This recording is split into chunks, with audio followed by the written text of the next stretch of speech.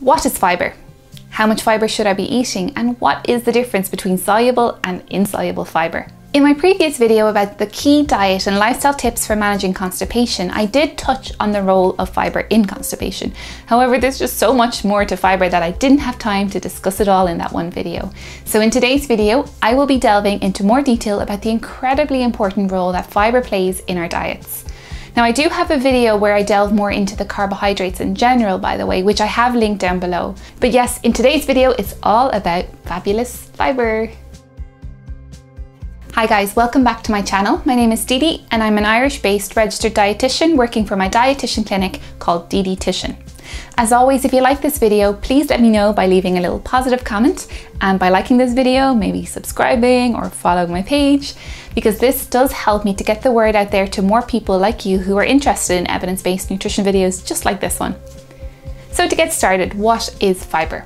Well, fibre is a type of carbohydrate that we only find in plants, often in the walls of the cells of plants. Fibre is a very complicated structure, which is why it often takes very long to digest, and this means it helps us to feel fuller for longer, but it's also great for our gut health as it helps to bulk out our stools and keeps everything moving through.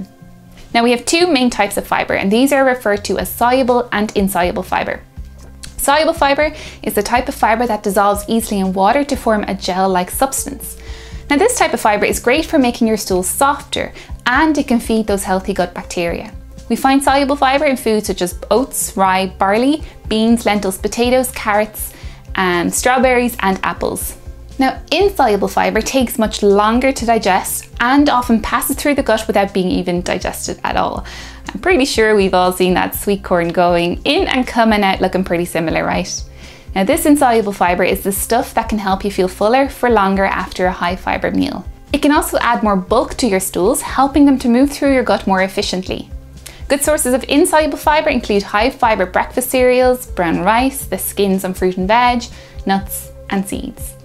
So next, what do we need fibre for? Well, first of all, we already discussed this, but fibre can help us to feel fuller after a meal. This is because it's quite bulky and it takes a while to digest, meaning it takes up more space in our stomach.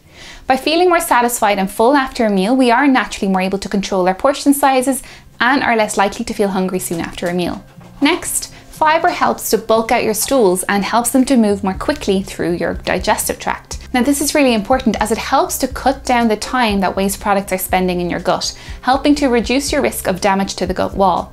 And this is one of the reasons why higher fibre diets are associated with a reduced risk of colon cancer. Now, another reason to include more high fibre foods is that these foods are often great sources of vitamins and minerals.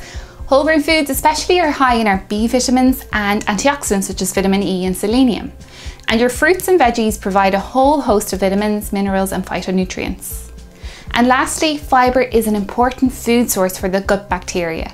We need our gut bacteria to help us with digestion and our immune system.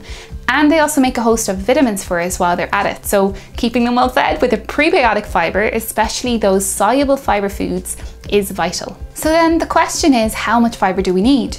Now, most of us need anywhere between 24 to 35 grams of fibre a day. However, to put this into more simple terms, in all fairness, the majority of people just simply need more. However, do be cautious to gradually build up your fibre intake rather than increasing all the fibre at once, because your gut may need a bit of time to adjust.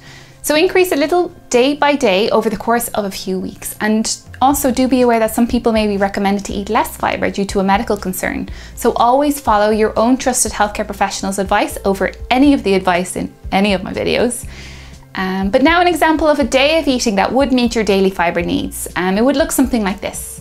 You have a bowl of porridge for breakfast with a spoonful of milled flax seeds mixed into it and a banana on top. Then you have an apple and a yogurt as a snack. You might have a tuna sandwich on whole grain bread with a bit of salad on the sandwich for lunch. You might also have a handful of nuts as an afternoon snack. And then for dinner you have a jacket potato with fish and lots of colourful veggies on the side. Now, I'm going to end this video with some super quick tips on how to include more fibre in your day. First of all, try not to skip breakfast. High fibre breakfast options are a great way to start the day with a high fibre meal.